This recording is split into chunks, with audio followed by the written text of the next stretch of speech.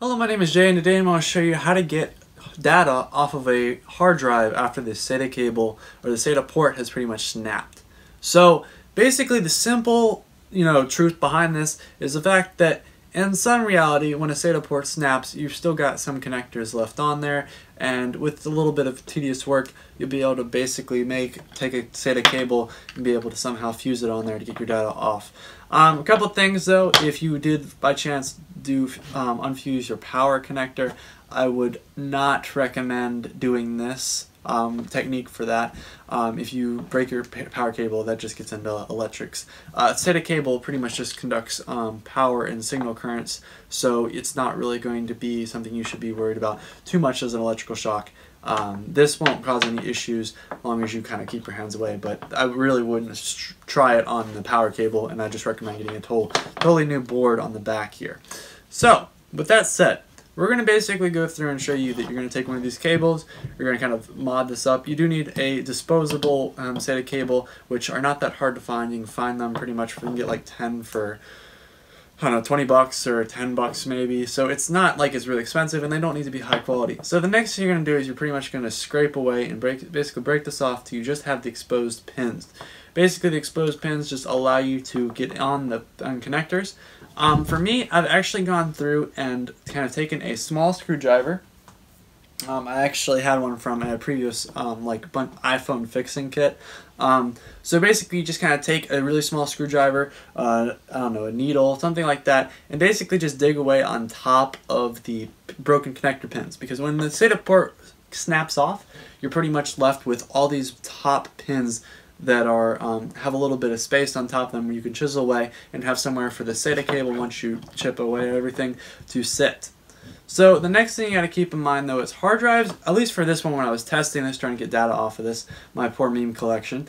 And pretty much when I was trying to get data off of this, one of the biggest things I did find once I had done everything correctly, set everything up, is that once you get the once you plug this power in, you have to basically have the connector it connected already when you plug it in.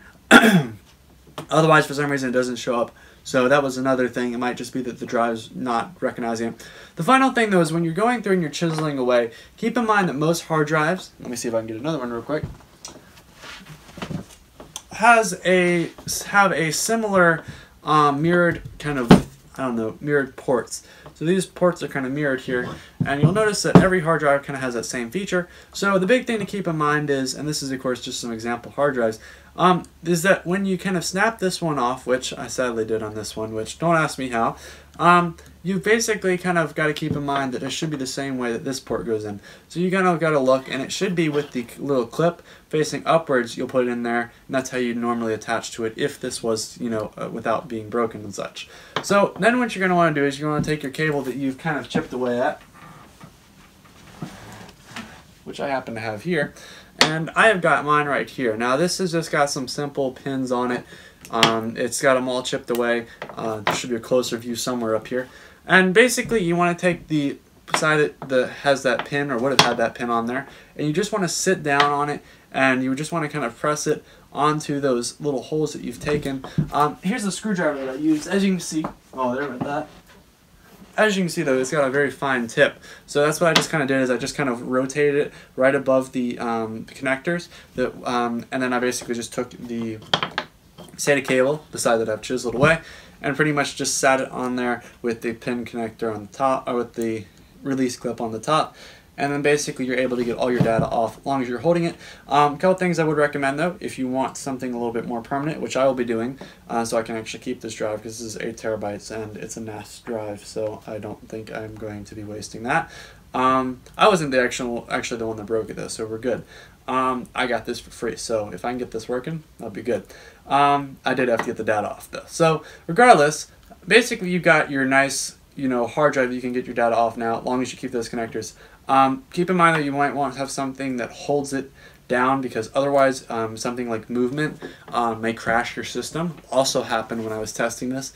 Keep in mind though that some computers aren't designed to only be receiving part of a signal, and when they receive part of a signal and they have no idea what they're doing, they really have no idea what to do and they crash. And that's just, and think about it, if you're developing software, that's not something you should be prepared for. Someone's taking some jerry-rigged cables together and hoping that it will magically work. So the best thing I can tell you is just keep in mind that, you know, you probably should have it all fully connected before you boot up the system, have it securely in there, and that's why you want to make the holes above it, and then you can put the power in and start getting data off of it.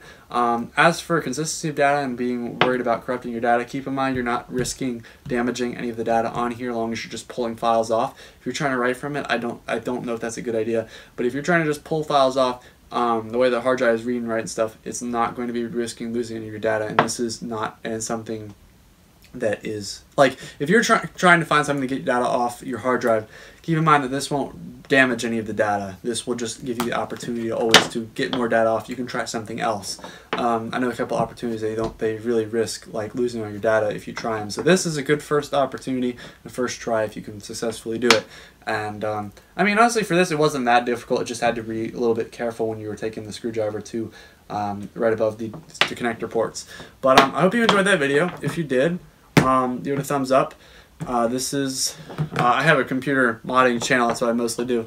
But I realize if you're on here, you're probably more interested about getting whatever you have on your hard drives off. So I wish you the best of luck. Stick around, check out my channel if you're interested, and thank you for watching.